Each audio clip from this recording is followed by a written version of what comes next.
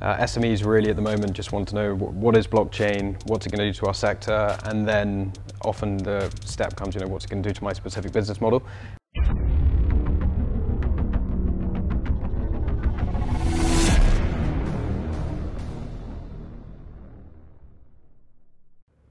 Hi guys, welcome to the new episode of Blockchain Beyond Hype. Today we're talking with Francis Hutley from BlockSmart about small and medium enterprises and how they approach the blockchain adoption. So we're here today with Francis. Welcome to Blockchain Zoo. We're excited to have you here to discuss your thoughts on how usage of the blockchain technology is spreading among small and medium enterprises. Thank you for having me. It's our pleasure.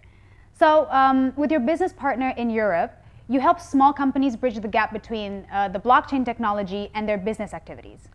What are the crucial steps of this process?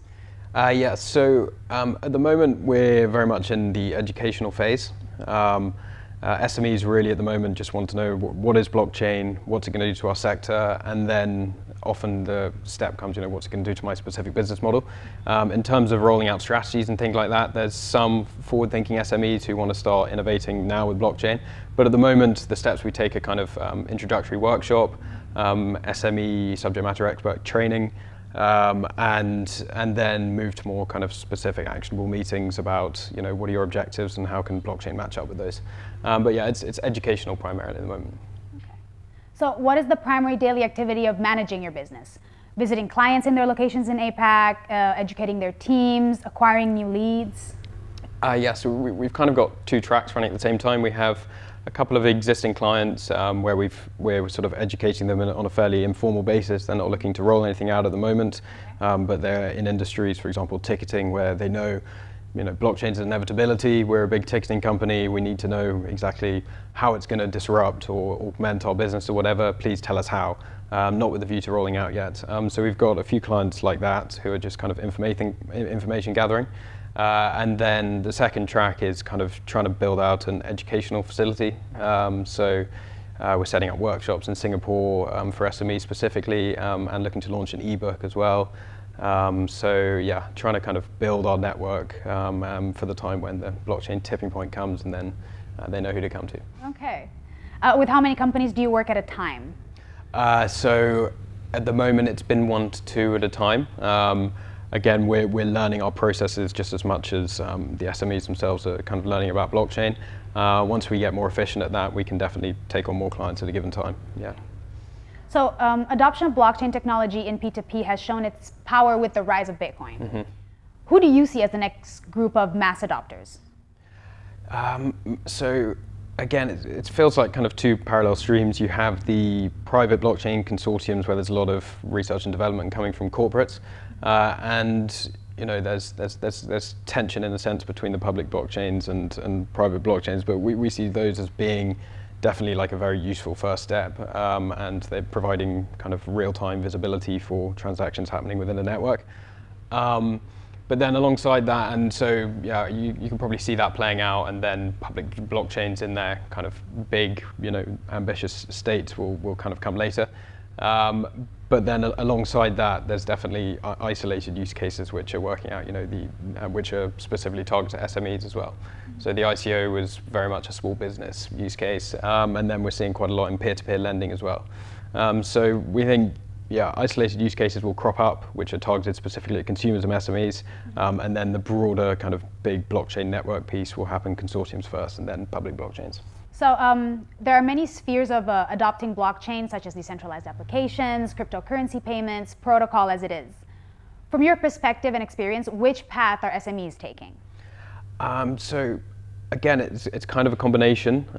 You have sort of savvy, opportunistic e-commerce sellers, for example, who are making $1 million in revenue per month. 7% of that is taken from using all the different banking transfer fees, and to get it back, if they're trading in the US, for example, to get it all the way back to Australia and then cash out, it comes to about 7%.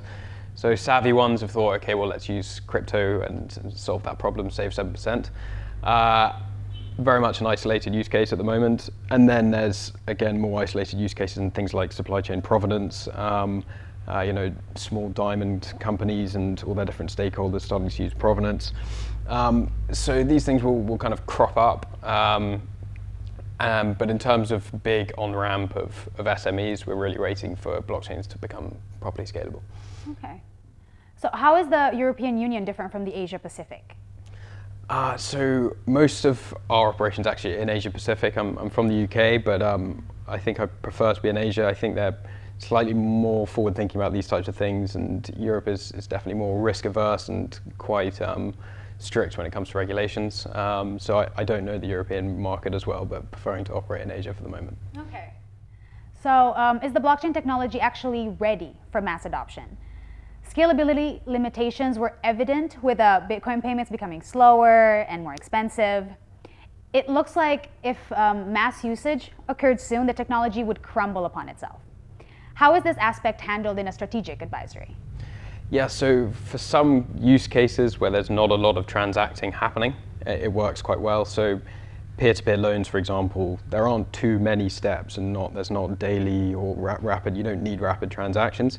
So that kind of works. And then for something like provenance, where you're just logging events to a blockchain, they also work, assuming you don't have to log too many.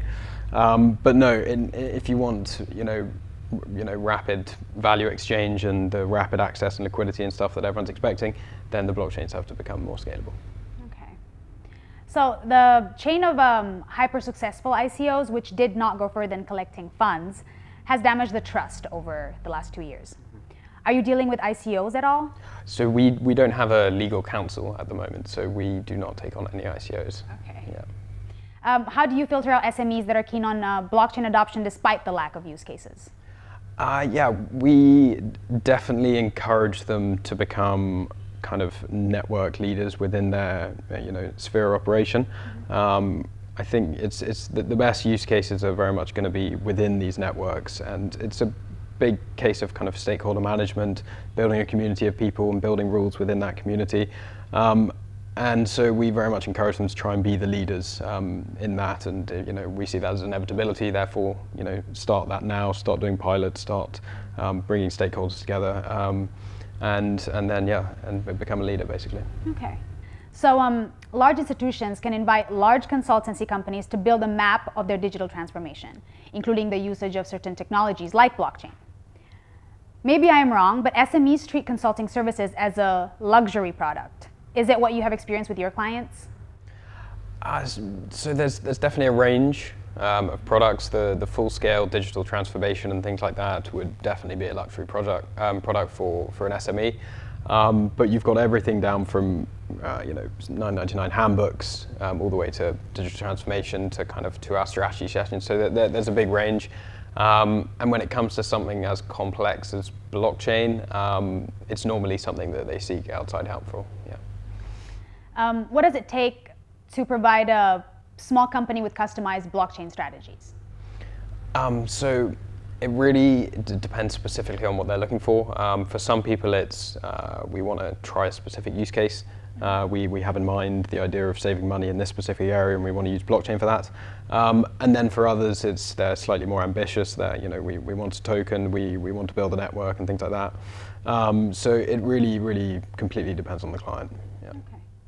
What should SMEs think through before rushing into the adoption of this technology, or even before reaching out for help to a company like yours?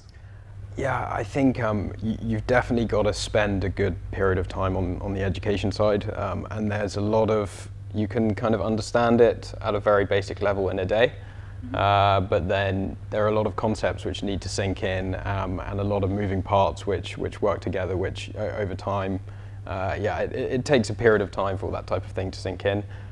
So definitely spend some time on the educational front, and give yourself a period of time to work over that. Okay. Innovation will break or make many businesses. It looks like you're giving this unique opportunity of agile, smart, and strategic development to SMEs, which is absolutely great. What is the biggest mistake that owners of small businesses keep on making? Well, the ones that don't survive just leave it too late. So we very much encourage them to keep abreast with tech trends and just keep up to speed and think really very critically about the different technologies that are emerging. Okay. what kind of opportunities are unlocked after a closer look at what blockchain can do for specific businesses? So the type of kind of 100x strategies that eventually we want to roll out are hard to come by now. You really need a network of stakeholders who are kind of operating together in order to get the real benefits of blockchain. There's definitely cost-saving attributes and things like that. In terms of hidden value, we're still trying to tease out where we can find that, but until there's a network of stakeholders who are working together, it's a little bit harder, especially when it comes to blockchain-specific solutions. Well, this has been very interesting. Thank you for telling us about BlockSmart and how consulting can help small and medium enterprises with adopting the blockchain technology. We do like to ask all our guests, how do you envision blockchain changing the world? So in a kind of immediate, I think the big, amazing innovations that will come from blockchain, very much like the internet, are impossible to predict now. We didn't know social networking was going to be the big use case from the internet. In the immediate term, I see the developing world as just a major kind of untapped pool of human capital, and bringing them into the system. That is somewhere where crypto does do it better than the traditional world. As in, is it easier to build banking infrastructure for 3 billion people, or just giving everyone a private key? And when there's no immediate sort of valuable financial services, there's nothing to replace, so there's no switching costs. Therefore, provide a little bit of value with a good crypto product, and you have a good chance of on-ramping a lot of people rapidly. So yeah, I think in the kind of near to medium term, that's going to be a really cool thing to play out. Okay. And how do you think the market for blockchain-based solutions will evolve? In terms of blockchain-specific solutions and kind of these blockchain as a service things, I think that's potentially like a relatively slow-moving business. Again, there's going to be isolated use cases which crop up everywhere, whether it's peer-to-peer lending or ICOs, things like that, which are going to provide a lot of value. So that's the kind of thing we very much keep our eye on. This year's been the year of kind of stable coins and decentralized finance. Decentralized finance is providing real value at the moment, and stable coins mean that anyone from around the world can access the US dollar and things. There's going to be some cool use cases with that. Not sure exactly what yet, but that's what we're keeping our eye on. Yeah. Okay. Well, this has been fascinating. Thank you again for coming to speak with us at Blockchain Zoo about BlockSmart and the blockchain adoption by small and medium enterprises. Sure. Thank you very much. It's been a pleasure. Thank you for watching, guys. We at Blockchain Zoo are excited to bring you our new guest on our next episode.